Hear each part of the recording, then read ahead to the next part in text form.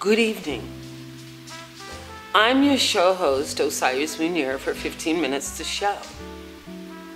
We are again on our second show of the quarantine of COVID-19.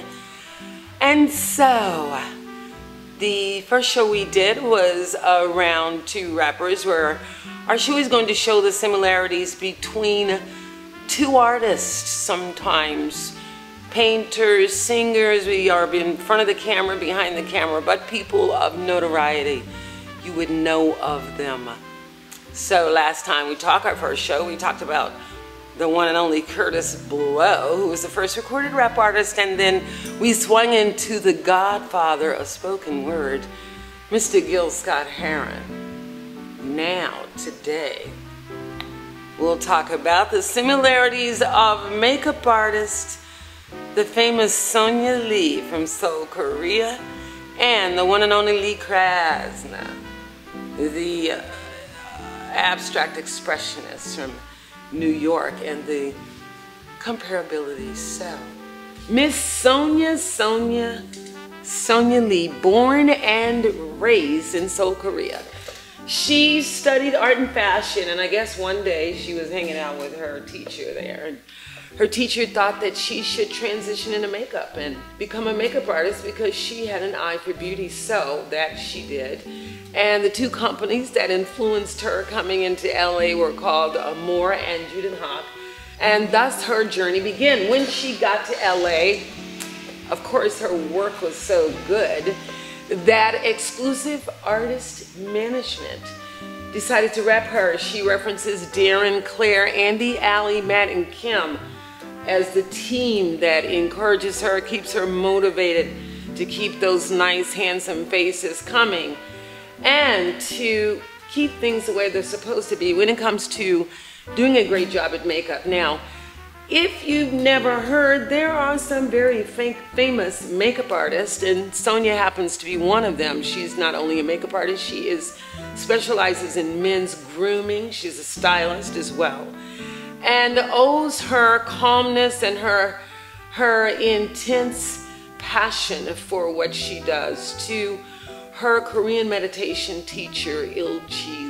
Lee, who is, I believe that he started a program in El Salvador, and he was able to teach the kids there from very poor and underprivileged neighborhoods how to do art and how to paint and do music and everything that we take for granted here in the United States. And the program has been amazing, and Sonia states that she wants to be like him. And if you've seen the Bruce Lee story, you know that fine Jason Scott Lee. One reason that he is fine, other than the great good fortune of having some nice looking parents, is that Sonia Lee did the makeup for him, and she is just amazing at what she does. Now, before we get off the subject of Sonia Lee, I just want to let you know that Sonia is represented by Exclusive Artist Management, and their website is www.eamanagementmgmt.com. So don't forget, she also has an IG called Sonia Lee Artistry. You can look her up on, and I think you'll love what she does. Now, one reason Sonia is really good, and what ties in makeup and painting, is like our other artist who's a painter, the very famous Lee Krasner, abstract expressionist, and she was very famous for doing collage as well, is that they both use color tone. They have a palette.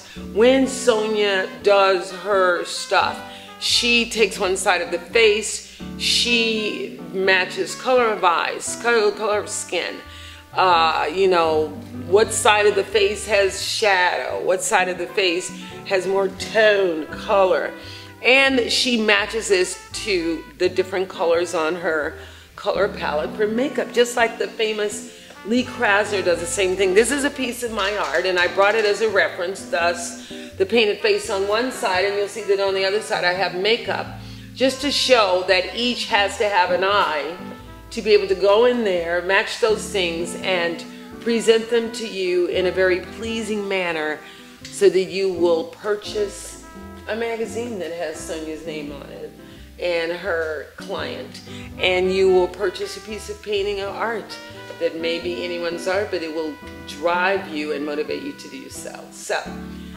before we leave again, those are the similarities, and in a moment we'll be back and we'll be talking about Miss Lee Krasner. Now, Sonia is a Leo, and she's in entertainment. She works with celebrities. How about that? It fits the sign of Leo, which rules regal, proud, you know, everything is fun, outgoing, entertainment, and very, very attractive. And everyone, as we know, loves to bask in the sun.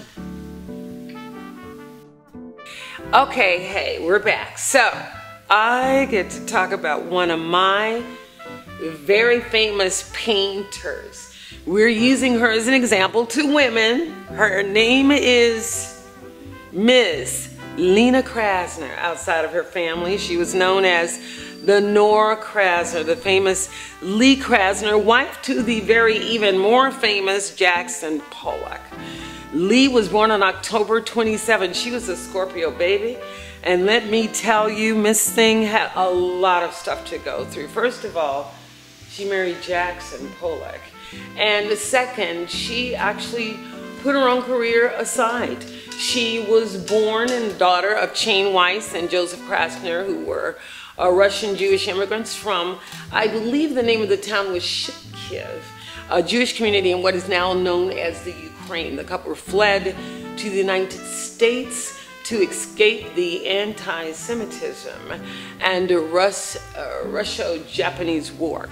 Changed her name to Anna when she arrived in the free country of the U.S. And Lee was the fourth of 5 children, including her sister Ruth, and the only one to be born in the United States. So, check this out. Krasner was very influenced by the opening of the Museum of Modern Art in 1929. Don't forget, she was born in 1907. She was very affected by post-impressionism and kind of grew critical of the academic notions of those times. She had learned at the National Academy in the 30s. She began studying modern art through learning the components of composition, much like figurative studies. She started taking classes from Hans Hoffman in 1937, which modernized her approach to the nude and still life. He emphasized like 2-dimensional type sketches and stuff like that I can imagine her being a Scorpio found rather boring. You know, they like to dig very deep into things and they become very passionate and they want to know absolutely the bottom line of what makes things tick. So, throughout her classes with Hoffman, she worked kind of in an advanced style of, you know, of her art and her figurative style. So at Cubism was one of the things that she studied. It was a style known as neo-cubism. She, in her early days, supported herself as a waitress, but eventually had to quit because at the time that she was establishing herself, she was the time of the Great Depression. In order to continue to provide for herself, she joined the Works Progress Administration Federal Art Project in 1935, working in the mural division, check that out, as an assistant to Max Spivak.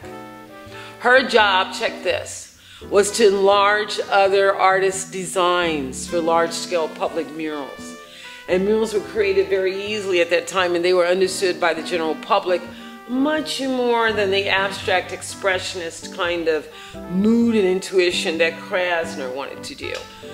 While, you know, she loved being employed, she was really dissatisfied at the kind of things that she was doing in it, especially with figurative imaging and figurative artists. So throughout the late 30s and the 40s, she created gouache sketches just to, you know, in the hopes of the day she would be doing an abstract mural.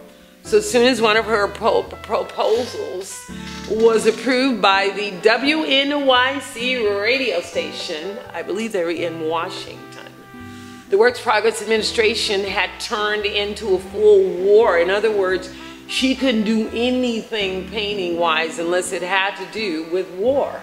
So what was a girl to do?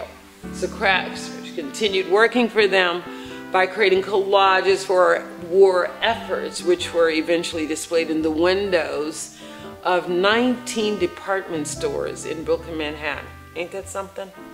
She was intensely, keyword Scorpio, intensively involved with the artist union during her employment with the WPA.